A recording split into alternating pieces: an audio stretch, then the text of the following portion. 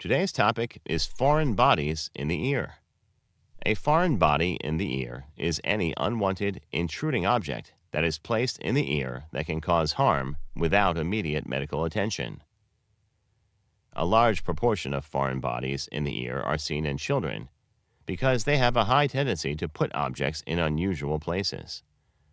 Foreign bodies can either be in the ear lobe, or the outer soft rounded fleshy part hanging from the lower margin of the ear, or the ear canal, a short tube leading to the eardrum.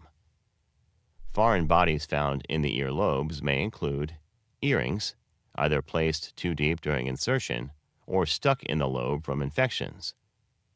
Foreign bodies found in the ear canal can include anything that a child mistakenly pushes into his or her ear, such as buttons, small batteries, insects, toys, food, or pieces of crayon. Foreign objects can be irritating, especially if it is an insect which is trying to find its way out of the ear and digging the ear canal. They can also bring infections into the body, cause inflammation, and obstruct passageway, either by their size or the inflammation they cause. Ear wax is not a foreign body. However, it can accumulate in the ear canal and cause discomfort or decreased hearing, just like most foreign bodies. Symptoms. Some foreign bodies may not cause symptoms, while others can. If symptoms are present, they may include pain, drainage from the ear, bleeding, irritation, decreased hearing, buzzing in the ear in the case of insects. When to seek immediate medical care. In most cases, an issue of foreign bodies in the ear is not usually life-threatening.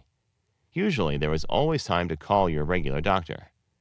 The urgency of the situation is mostly dependent on the substance involved and its location. Batteries, including button batteries found in toys and small devices, can decompose enough in the body, allowing chemicals to leak out and cause a burn. Food or plant material, such as beans, may require urgent removal because they can swell when they become moistened. If the object is causing dizziness, significant pain, discomfort, or decreased hearing, an urgent examination may be recommended. Diagnosis and treatment. To make a diagnosis, the doctor will carry out a physical examination.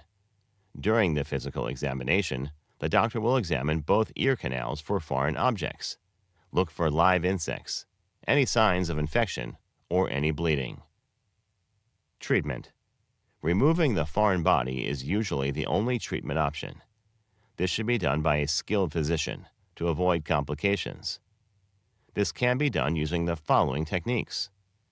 Placing a few drops of mineral oil into the ear in case of live insects in the ear. Water irrigation. This involves flushing warm water into the canal to irrigate the object out of the ear canal. Suction. Patients who undergo uncomplicated removal do not need a follow-up treatment. If any irritation or abrasion is sustained during the removal procedure, antibiotic drops may be recommended. You risk pushing the objects deeper and damaging the ear if the ear is probed with a tool, such as a cotton swab or matchstick. Do not try to do this. Thank you for watching our video. Please do not forget to like and share the video. Also, please subscribe to the channel to stay updated on our latest videos.